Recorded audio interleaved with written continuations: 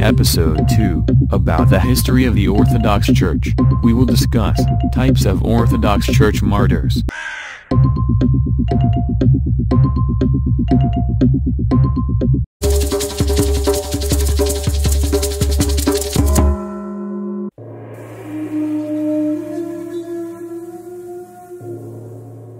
There are three kinds of martyrs. 1. Those who died for the faith. This is the majority. 2. Those who die for purity. 3. Those who die for dogma.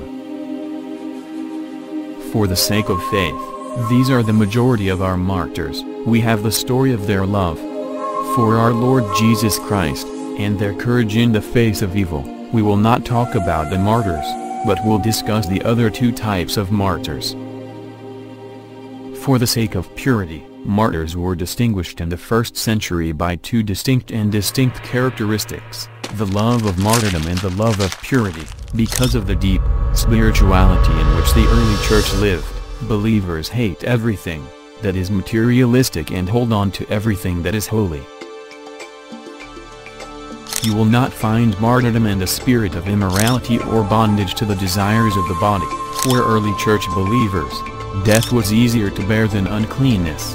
The history of the martyrs is full of heroes of chastity, who would rather die than be defiled, especially among Christian women.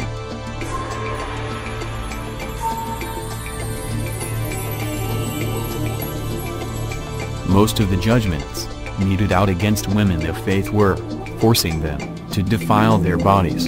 However, they show courage in defending their virtues, on par with the courage of their male counterparts.